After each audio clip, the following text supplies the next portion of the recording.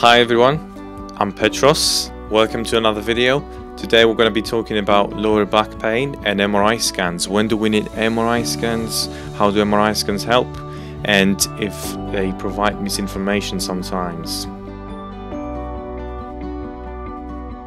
So firstly, what are MRI scans? So MRI scans scan the soft tissues such as the muscles, the ligaments, the tendons, and the blood vessels, all kinds of soft tissue structures, whereas the X-rays scan more of the bone pathologies. So an MRI scan will show degeneration of the joints, it can show osteoarthritis, it can show disc bulges, disc degeneration, and to many people that might sound like the main root cause of the problem. It might present as worrying. So an MRI scan can cause something that we call a nocebo effect. So that is the effect that the scan will tell us a lot of information that might not be the pain, but this information might cause us to have a negative state of mind, to believe that we have something wrong with us. This might make us think that we're not getting better through exercise, and the only way that we're going to get better is through surgery or other intervention.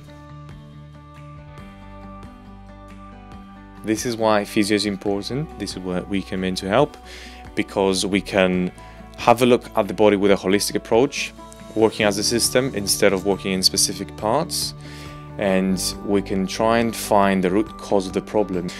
Now, coming up with a few statistics from some of the studies that came out recently, disc bulging happens in 87% of 20 to 70-year-olds, and it's not usually the root cause of the problem. So 87% of people between 20 and 70 years old have those disc bulges, but have another problem instead. Now, disc degeneration as well, 37% of 20-year-olds have disc degeneration with no apparent pain.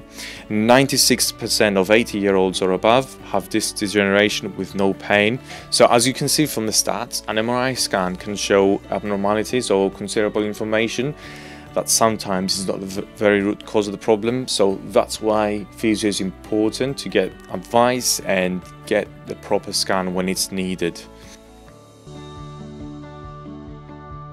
So when do we actually need an MRI scan? So an MRI scan is usually referred on by the physio when the treatment is not complete, when the patient tries the treatment with the physio, but they don't find any considerable improvement after a few months, or after the whole treatment program is complete and we get the same symptoms with no improvements at all.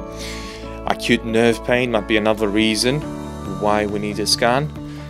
Unexplained pain or trauma through sport sometimes is a very important reason, because we get many sporting injuries that need intervention immediately and need surgery immediately. So that's one of the main reasons why people have an MRI scan. So thank you very much for watching today's video. A summary for today: an MRI scan will not always show us the root cause of the problem, so that's why it's important to attend your physio and get the full advice from your physio, and they will refer you to a scan whenever they deem is necessary. Now, at the end of the day, it's your own choice, so you can have a scan whenever you need to, whenever you want to.